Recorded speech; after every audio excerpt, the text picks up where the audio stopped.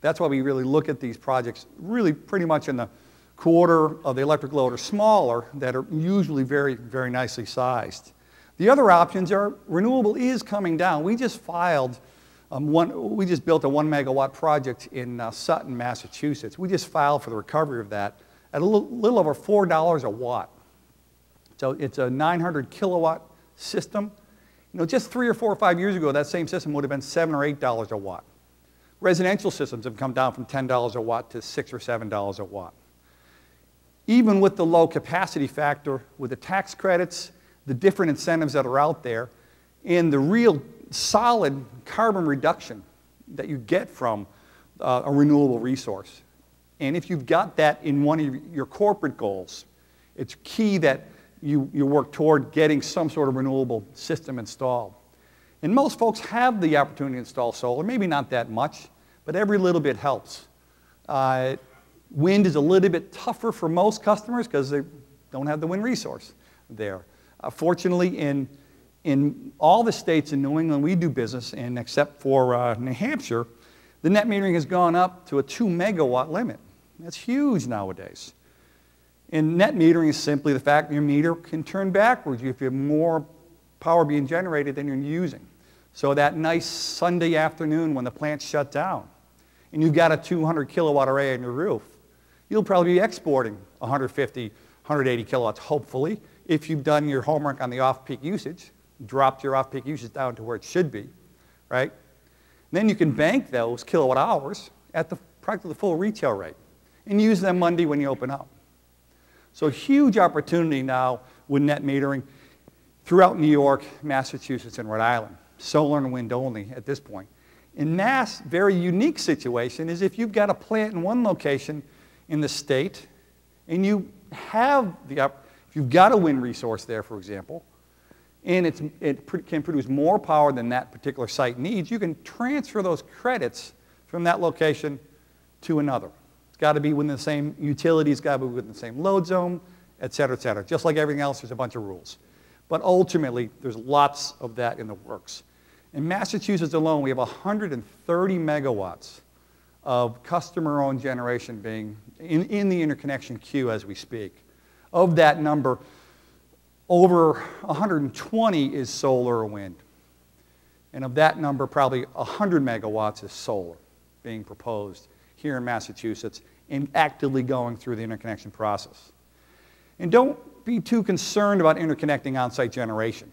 It has always been difficult for customers and, frankly, utilities to do interconnection in a fairly simple manner. And it's very basic. 25 years ago, we didn't want anyone generating their own power because we generated the power and we liked making the money. Things like PURPA came along and said, well, that's fine for you utilities, but we're going to change the rule. So now, because prior to PURPA, a utility could tell you, no, we're not going to let you connect that generator, believe it or not. So that's why laws like that had to be passed.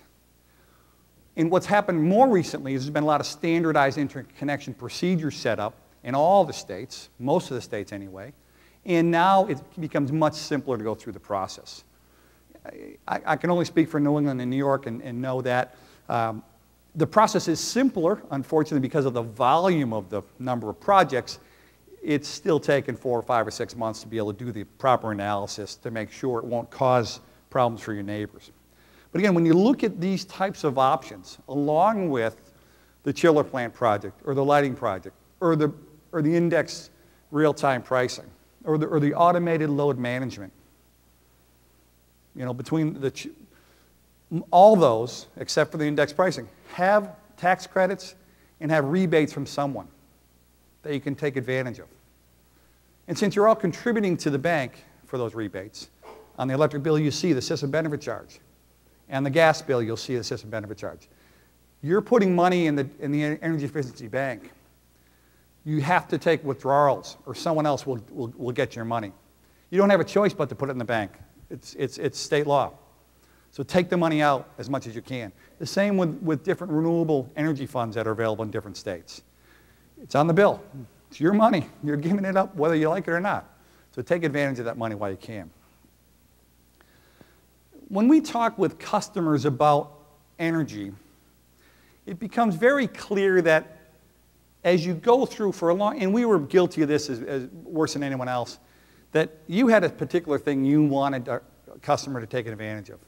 So very narrowly focused, you said, okay, wow, you have an old chiller. Back in the days when the refrigerant, the R11 had to be exchanged, we did lots of chiller projects. Lots of people had to change out their big air conditioning systems. And that's what we concentrated on. But we didn't do a good job making sure, well, gee, if you don't do the lighting, your air conditioning load will be higher than it should be. So if you do the lighting, you lower your air conditioning load because of the heat loss. I mean, the heat the lamps and ballasts give off. And therefore, your chiller plant can be better sized. So the combination of all these things is where it really works to your advantage. Because that's where the true significant savings come in. You do a lighting project in your facility, sometimes it gets awful hard to see that change on the electric bill. You know, there's a 2 to 5% gray area I see on the electric bill. And based on how hot it was, how cold it was, how many people were in the building that day, how much production you did, there's this gray area of the bill that varies month to month. That's the same gray area a lot of different folks who sell black boxes like to play in, because it's almost impossible to prove it worked or it didn't work. And we deal with lots of those issues as well here.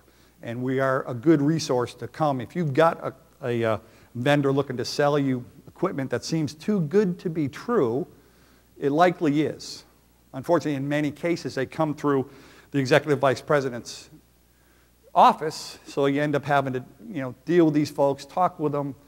But at the end of the day, we've looked at lots of those different gizmos and magic boxes, and you know, if there's not good solid physics behind it, it's probably not going to work. Someone who claims to save you any more than 10 or 20% with a box is just not, it's just not going to happen. It just can't happen. It's just that simple. The physics aren't there for it. You can get into things like power factor correction, installing capacitors, and if you're billed on power factor by your utility, you can save money. But not all customers are billed on power factor. So you can improve your power factor all day long. You won't save yourself a dime. Now, if you put enough of it in, you can reduce the current flow through your system and be able to install additional equipment without upgrading your main switch, which is just as good a reason, because that'll save you money over time. But remember and look at your billing. Ron also talked earlier today, just what are the basics? Am I on the right rate? What is my usage from time to time on electric and your thermal needs? So what we talk about with customers now is figuring out what's your long-term energy plan.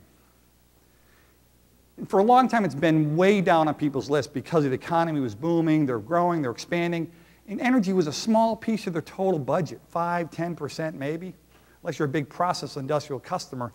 It rarely wasn't more than that. So it didn't seem that important to study it and work on it that much. You'd be surprised how many customers we go to visit from the utility or account execs who just aren't interested in doing efficiency projects. They've just got too many things on their plate. But in today's day and age, lots of corporations have different needs, different desires. They want to be green, they want to be seen as green. So let's take advantage of that corporate desire, bring forth to different internal folks the opportunities that the utilities are providing with rebates, engineering studies, review of projects you're already looking at. The combination of pulling that in with something EnerNOC might bring to you about some sort of index price. Well, how do I make sure I don't hit that 22 cent a kilowatt hour? What do I need to do there?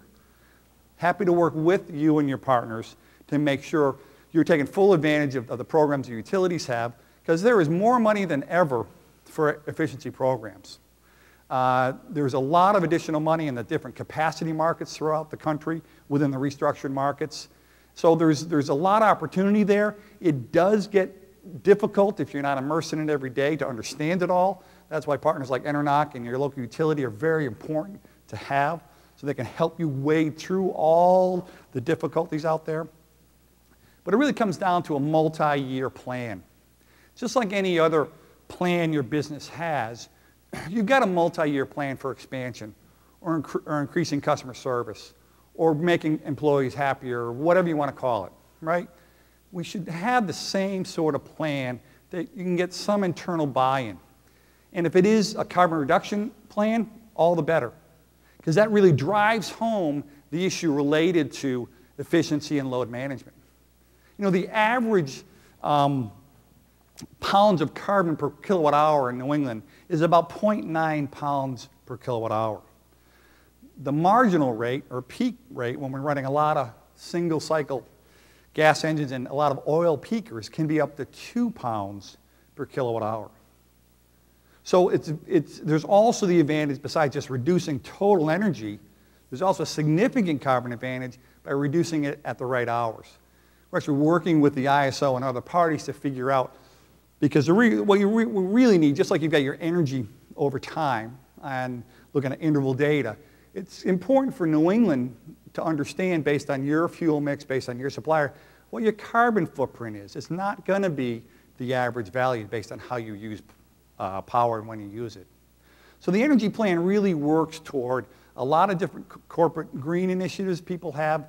It also allows you to understand where the budget money will come from in terms of internal budget money. Because we're going to pay about half or so for most efficiency projects. There's other renewable opportunities and tax credits that'll pay 30–40% of renewable projects. So when you combine all those different opportunities together and get internal buy-in, that over the next 3 years, 5 years, whatever it is, we're going to commit to spend X dollars over the next 5 years to reduce our carbon footprint. Or, better yet, look at a goal of 10%, 15%. In Massachusetts, there's a Massachusetts Governor's Energy Challenge. That's just what it is, 10% reduction in carbon over 3 years. In order to do that, you need to understand just what am I going to do here? How am I going to do that? When we talk to different customers, the larger customers I've shown here, some of the universities here in Massachusetts that between NSTAR Electric and Gas and National Grid we've been working with, try to get those commitments.